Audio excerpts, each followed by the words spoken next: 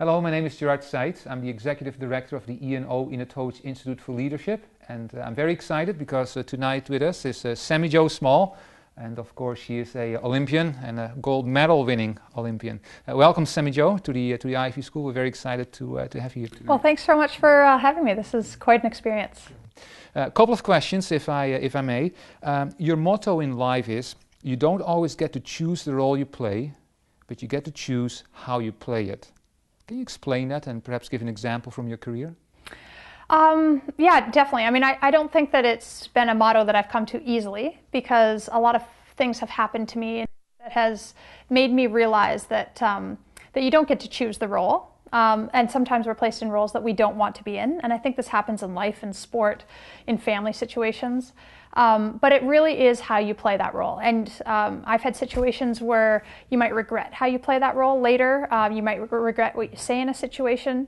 But the moments for me that I'm most proud of are when I've taken a role that is difficult, that maybe people haven't wanted to be in, and I've played that to the best of my ability and really made an impact on the team and the success of the team. And one part that I talk about a lot in my speeches is about not getting to play in the Olympic final in 2002. And so basically my whole sporting career had progressed towards this one moment. That was going to be the ultimate for me, was to play in that championship final, to win the game, and for everybody to jump on me. That was the way I dreamt my Olympic dream. That was the way I've trained. I pushed myself right up until the final hours when the coaches told me that I wasn't going to get to play. And I was devastated. I was disappointed. I was upset. I was angry. I was everything you could possibly imagine in that moment. And I didn't know what to do. I mean, I didn't have much to base it on. But I did have some life lessons that I had learned throughout my life. And I guess at that moment, I realized that I had two choices, and one, I could feel the same way. Because I think in those situations, a lot of times we feel sorry for ourselves. We don't want to be there. We don't want to be around people.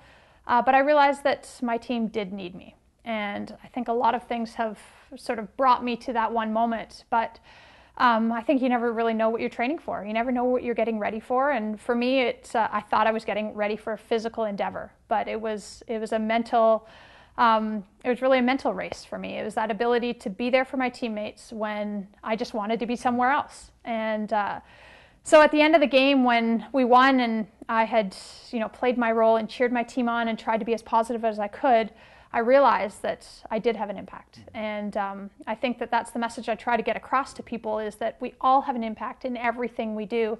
And we have an impact not only on ourselves, but the people around us. And what defines success for me is being proud of the way you play your role. Whether others see it as small or big, or it doesn't matter. It's playing your role to the best of your ability. Thank you. That's a great lesson. Obviously, you're very much involved in team sports, and if you reflect on the things you've done, and you're still very active in team sports, what are the ingredients or the cornerstones of a successful team?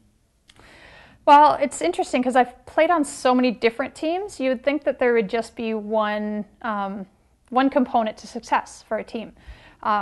I used to think when I was younger that it had to do with being positive and maybe having the most talented players, but I've come to realize that that's not always the case.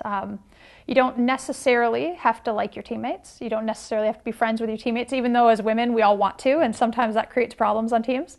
But at the end of the day, you have to respect your teammates. And I think when I look back at why Team Canada is so successful, to me it isn't necessarily the leadership that is defined by others. It isn't the head coach. It isn't the general manager. I don't know that in other situations with different people, we might have had the same results. So I don't necessarily attribute it to them, but I attribute it to the leaders. And I talk about leaders as very different, I think, than most others, and that each person has that leadership quality within them, to respect the people around them and to see what they're doing and appreciate what they bring. Why we've been successful is, I could honestly sit in the dressing room before the final game and look at each player and know that they had become the absolute best hockey player they could be. And it's because I watched them go through it, and they watched me go through it, and they were there to help me get up. They were there to kick me in the butt when I wasn't working hard enough, and we had enough respect for each other that we could come into the dressing room and be successful as a team, and be moving in the same direction as well. And we just had that uncanny ability to be there for each other. And I really think that that's what defines success as a team, is everybody is willing to do whatever role it takes so that in that day, on that moment, you're going to be successful. How do you cope with setbacks, and can you give us an example? Well, setbacks are difficult because I think that as athletes, we're continuously going through setbacks, whether it's in a weekly training program where you just feel like you can't lift as much or go as fast or train as hard, to big moments where maybe you're standing on the blue line watching the other team celebrate, and I've been there too, and it's not easy. But as I get older, and I am older now, being a female hockey player, still playing in the Canadian Women's Hockey League, still striving to win the Clarkson Cup, which is our ultimate championship. I think that failures and setbacks tend to be seen more with a perspective eye now, and seen as a growing experience. And that's how I see it. I really think that each of my failures and each of my successes has defined me as a person. And parents always ask me, what makes a great goaltender? And I always say the ability to come back from failure. Because in my life, I've let in 1 million goals. Let's be honest, maybe 2 million, who knows? But it's that ability to put it behind you, to park it, and get back and make the next save. And I think that whether it's in the business world or whether it's in life, I just think it's that ability to not necessarily forget what's happened, because as a goaltender, I want to know what I did wrong, but I also need to be focused on what's ahead. That will help me to make the next save. And every single goal I've let in has helped me. Sometimes I'm angrier than others. Sometimes my husband will tell you that it's hard to talk to me on the way home.